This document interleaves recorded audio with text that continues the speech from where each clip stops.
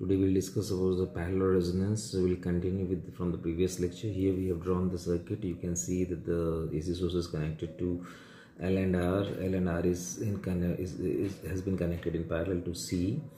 Here the current is IC. Here it's IL. Here we can see that the current is I, and the corresponding, this is the phasor diagram. Corresponding phasor diagram at resonance. We'll just explain this one afterward. So we'll just try to see that. We can see that the parallel resonance is said to occur in a circuit which containing an inductor in parallel, okay, with a capacitor. So here the resistance has been connected with the value of the R is very small. So what we will do is that by using KCL, the source current small I, it can be written as small I is equal to IL plus IC. Now here R is a small and IL and IC will be almost 180 degree out of phase, okay. Now since the capacitor current IC leads the voltage current by 90 degree while the inductor current IL lags behind the voltage, already we have discussed such thing, by nearly 90 degree. So this is the resultant. Now we know that I is equal to V by Z. Z is the impedance offered by the circuit at the terminal, okay. Now also we can write IL is equal to V by R plus J omega L. This could be written like this, and IC, it could be like V by I by J omega C. Sorry, 1 by J omega C. 1 by J omega C. So it will be like J omega C into V. Now, we'll just substitute this value in the first equation, the value of 1, 2 and 3. In this equation we'll get V by Z is equal to V by R plus J omega L plus J omega CV. Okay. Now eliminating V, will get 1 by Z equal to V by R plus J omega C plus 1 by R plus J omega C plus J omega C, and this is L. This is okay. So let this be, we'll consider this one to be equation 1 and this one be to be equation 2. Now rationalizing the first term, this first term will get 1 by Z is equal to R minus J omega L by R square plus J square, rather J square will be plus minus I, so it will become omega square L square, okay, plus J omega C. So after rationalizing this one, so we know 1 by Z is equal to Y, the admittance. So Y is equal to 1 by Z is equal to, we get R plus J. After simplification, we'll write like this: omega cube L square C minus omega L. Okay. This by R square plus omega square L square. So this will be your equation number 3. Now here Y is an admittance that we know, okay. Now the source current small I and the source voltage V will be in phase when the imaginary part of the Y is 0. So imaginary part of the Y is this much. So if this will be 0, this part is 0. Okay, so it will give you the equation like this: omega C R square plus omega cube L square C minus omega L equal to 0. So either omega equal to 0 or omega square L square C will be equal to L minus CR square. So here, from here we can get omega is equal to root 1 by LC minus R square by L square. So this will be equal to omega parallel, okay. So this will be equation number 4, where omega parallel is what is the, this is the parallel resonant angular frequency, okay. Now the corresponding parallel resonant frequency, that could be given like F parallel equal to omega parallel by 2 pi, equal to which will be 1 by 2 pi and the root 1 by LC minus under root R square by L square. So this will be equation number 5. Yes. Now the impedance of the circuit will be purely resistive at resonance, that we have already done before. So the source current and the source voltage being in phase. Now from equation number 3 already, which we have discussed earlier, we have for admittance at resonance, Y parallel is equal to R plus R square plus omega parallel square L square, right? See, this could be written as R by L by C, okay, which is equal to CR by L. So this we have done with the help of the equation number 4, okay. So this is with the value of admittance, and this has been written with the help of equation number 4, okay. Now the circuit impedance at parallel resonance, which is called the dynamic resistance, it could be given like Z parallel is equal to Y1 by Y parallel, which is equal to L by CR. Now if R is very, very small, okay, so this equation, which is equation number 6, okay, if R is very, very small, Z parallel will be large, and as R tends to 0, Z parallel will be tends to infinity. Also when R tends to 0, omega parallel will becomes 1 by under root LC, which is same as the series resonant angular frequency.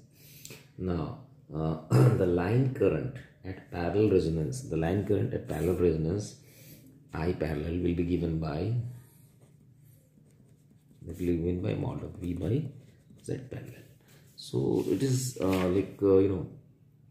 capacitor current. Now the capacitor current, that could also be written at parallel resonance as I C parallel equal to mod of V by 1 by omega parallel C, something like this, okay.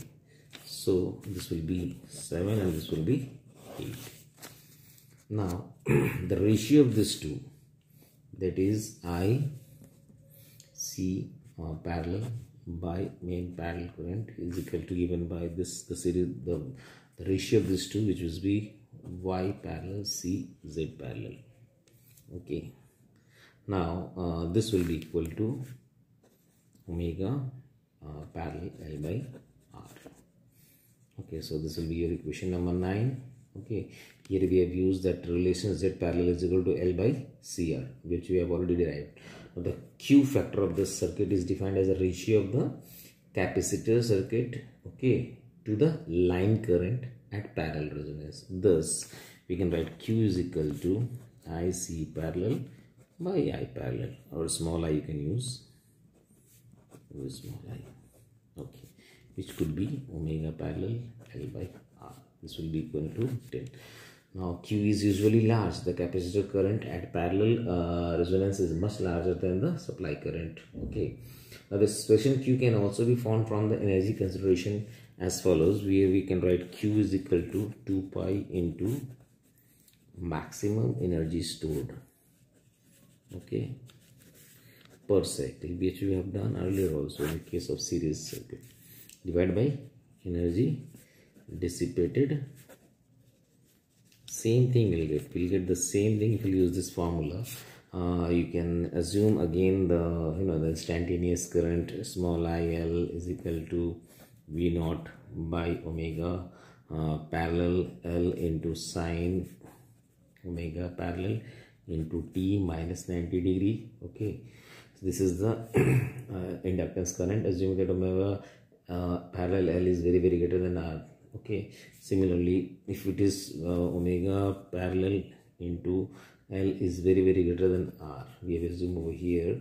Now so that will give you IL as a function of T equal to minus V naught by omega parallel L, okay, and into cos omega parallel into T, this one, okay. Now the instantaneous magnetic energy stored in the inductor is given by, that we have already known, we have the idea from the +2 level, that is given by half LIL square, okay, which could be half V naught square C cos square omega parallel into T. Now since omega parallel square is nearly equal to 1 by RLC. The instantaneous electrostatic energy stored in the capacitor is half C V naught square sine square omega parallel t. So the instantaneous total energy stored, it is given by half C V naught square. This is total energy, okay, cos square omega parallel into t plus sine square omega parallel into t. Obviously this comes to the 1, which is given by half C V naught square, which is the maximum energy stored per cycle. So the average power dissipated in the circuit is average power dissipated in the